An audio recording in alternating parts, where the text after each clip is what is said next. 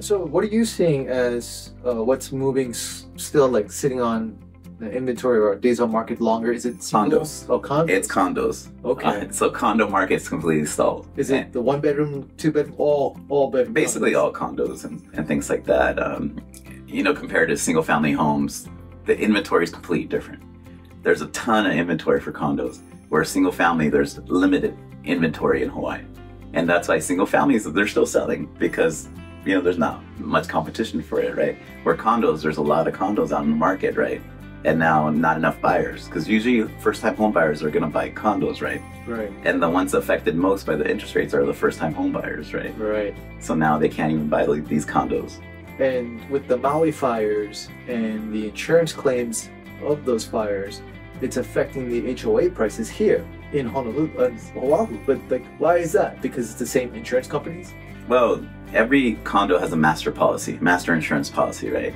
And all those rates went up because all insurance carriers now, like, you know, the risk is more now with all the disasters, not just in Hawaii, it's all nationwide, right?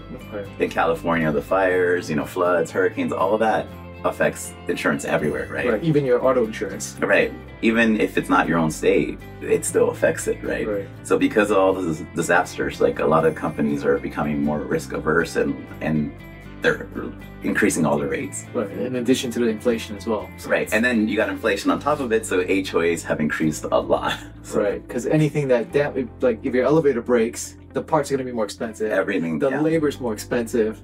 Contractors are more expensive. Everything's more expensive. So what are you seeing is like the average or the price range for an HOA for a condo? I mean, it depends where you're at, but Waikiki, you know, it's about $800 a month. $800 a month. Right. That's like, if you see under 1,000, that's pretty good. Yeah. I mean, it depends also because it's by square footage, right? Right. So I would say, like, if you see a 1 bedroom under 1,000, that's pretty common. But a 2 bedroom under 1,000, that's like juicy. That's really nice because usually 2 bedrooms have like at least 1,000 square feet, right? Yeah, yeah. And that's gonna be expensive. Usually over 1,000 for the HOA. So if you see one under 1,000 that's 2 bedroom, oh, that looks really good. And of course, you gotta see what's included in the HOA because some include electricity, some central AC, some internet, and then some nothing.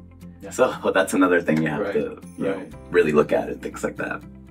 And then also about their master insurance, some of them don't have 100% flood insurance now, and that's causing problems with the loan. Yeah, that's super, So there's a lot of problems for first-time home buyers right now, you know, but we have lenders that can get around the insurance thing, so that's not too big of a hurdle. It's more of, can you afford it comfortably, correct? Because I never want my clients to overextend themselves. So that we do the numbers, we make sure, hey, you can pay this comfortably, because we can never guarantee that the rates will go down. Right.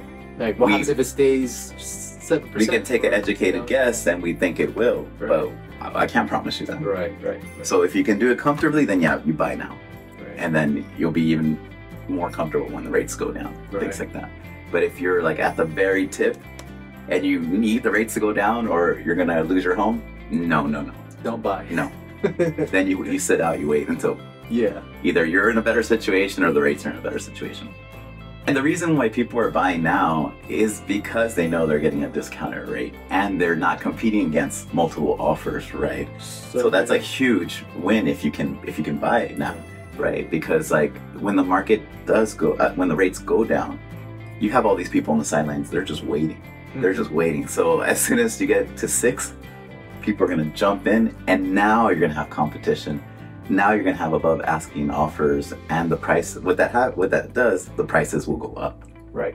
So now the property that you could have got at a discount, now you're going to have to kind of overpay again for it and things like that. So it really is, if you're ready, it's a good time. It's a good time because you have less competition. Yeah. You can negotiate with the sellers more effectively.